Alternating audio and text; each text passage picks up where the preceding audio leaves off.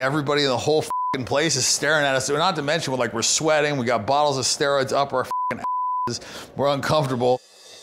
Drugs, steroids. You've obviously been known to take them. You've written about it. Your kind of perspective on that in general? Well, I mean, I think there's different things. There's HRT, which is basically hormone replacement therapy, and then there's doing like a heavy steroid cycle.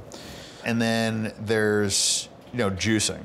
And juicing is, that's a different deal because now you're in like the super high, range where the instances of side effects are going to be a lot higher and, bigger risk, bigger reward.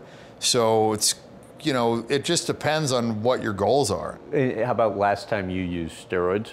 Well, it depends on how you define steroids. Like, I mean, I'm on HRT, so I get like hormone replacement therapy from my doctor. When I think of steroids, I think of like anabolic steroids. Right. And so I haven't really taken a ton of that. Like I did when I was going through buds. I took a little bit. I'm not going to make you recall every story from the book, obviously, but my favorite that I have to ask you about is crossing the Mexican border to get steroids and then using condoms for an unconventional purpose. Yeah, man, that's what we had to do. It was unpleasant. All right, go ahead, tell me about it. So yeah, we're in the fucking Mexican bathroom stall. We're trying to figure out how to get these bottles up our ass.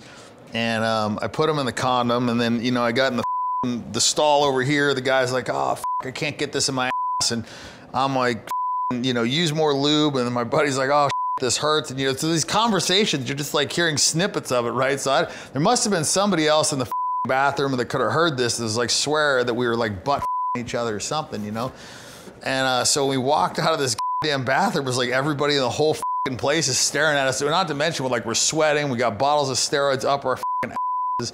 We're uncomfortable. The funny thing about this whole deal was it was to save $150 because I could have just paid my buddy $150 and he would have smuggled my shit across. So you get across the border. Yeah.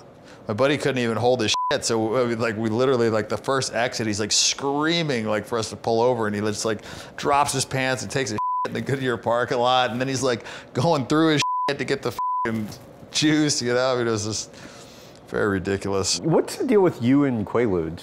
I just like them, man. I've always ever since college, I've been looking for something that's, an alternative to alcohol, because alcohol is just so hard on your body. Like shit, man, last night I just did 18 damn shots and I was like hungover. But if I was taking Quaaludes last night, I would have felt cool as a cucumber. 6 years ago, a buddy of mine made some Quaaludes, and so we had made Quaaludes. Yeah, like he had made it in a lab or some shit. So we had them for a while, and I had mine in a vitamin C thing. And came home from a trip one time, and my maid had seen that it was expired, the vitamin C, and she chucked them all.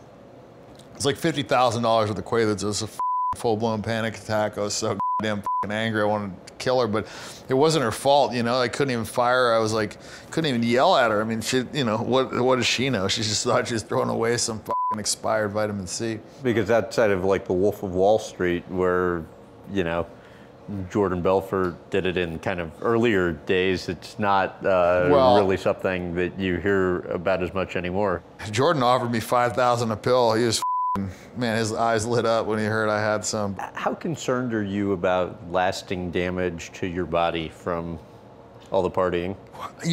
I don't get up that much. That's the thing. And then, like doing a Quaalude is way, way better for you than drinking or, doing blow or Molly or any of that other shit. So I think for like how much I've gone out and how many girls I've hooked up with and all that shit, I think I've probably done a pretty fair job of keeping my shit together.